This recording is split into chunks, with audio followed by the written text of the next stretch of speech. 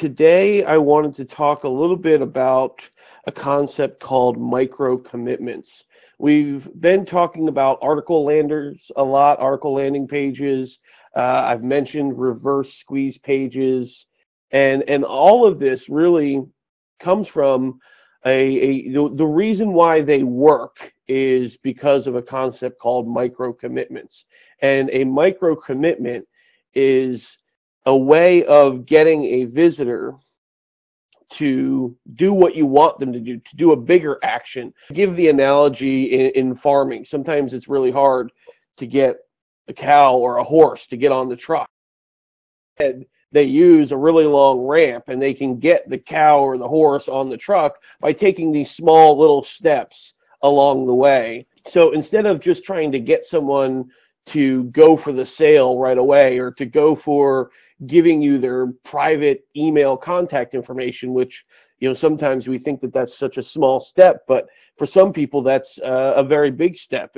And so these micro commitments are how you get people to give you the good information. And micro commitments could be anything from clicking a link to getting you to scroll down on the page, getting you to create these little tiny actions and interact with the website until you get to the point. And the smaller you make them and the more you connect them, the better it's going to work.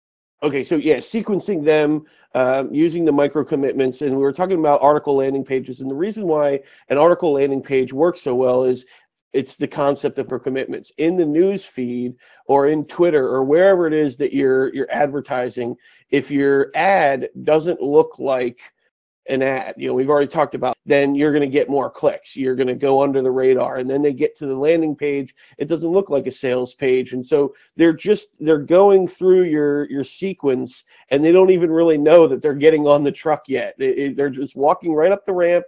They don't even know they're getting on the truck yet, and then they click next, and by that time they're already hooked. They already want all this stuff. It's a concept that HubSpot teaches. Shauna and I are actually, our whole company is HubSpot certified. The concepts that they use in inbound marketing work really, really well for paid traffic as well.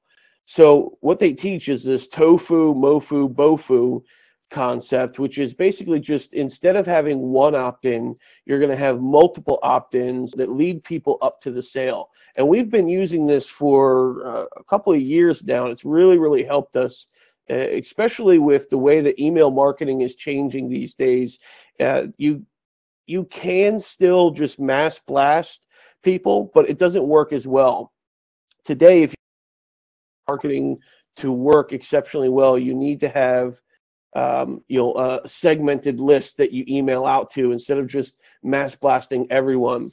So by using this Tofu, Mofu, Bofu, okay, so these people are not as qualified. These people are my cold prospects, my warm prospects. These are my hot prospects that I should be mailing my offer to or getting on the phone with or sending bribes to, whatever you need to do to get those people.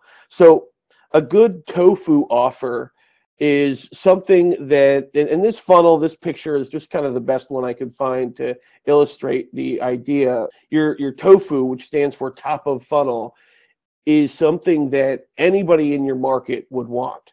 For us, in the traffic space, 202 traffic sources. In my space, people want more traffic. And so, here's 202 different ways. And that's something that any veteran and newbie would want. So it gets a lot of people into our funnel. Tools are much better than free ebooks or free videos.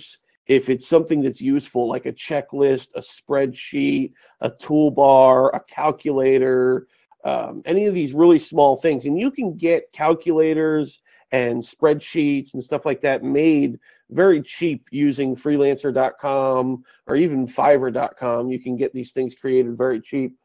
And it's something as simple as just, going out there and having someone look up all the different, blogs in your market, looking up all the different forums in your market, all the different free apps in your market, and just collecting all that data and giving it away in a spreadsheet or a checklist or, a PDF of some sort, something useful. Now, the Mofu is your middle of funnel, and this is where you really start separating just everybody from the type of people you really want to be talking to.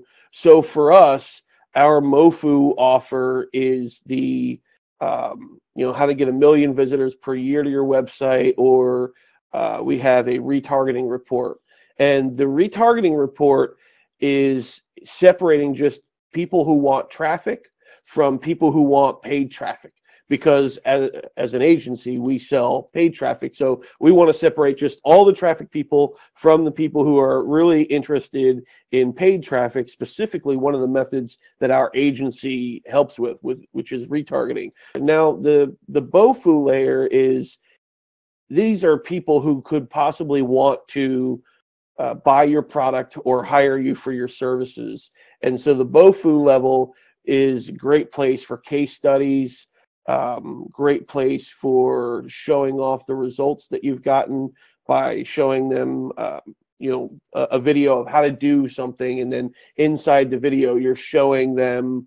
For example, if I wanted to show someone how to create a newsfeed ad, if I logged into my account, I would show, the great results that I've gotten on other newsfeed ads, high CTR, big clicks, by demonstrating a technique to them in a video, a technique that they want to learn, and then also showing them the results I've gotten is a great proof element. So that's another thing that you could do. Every day I'm hustling.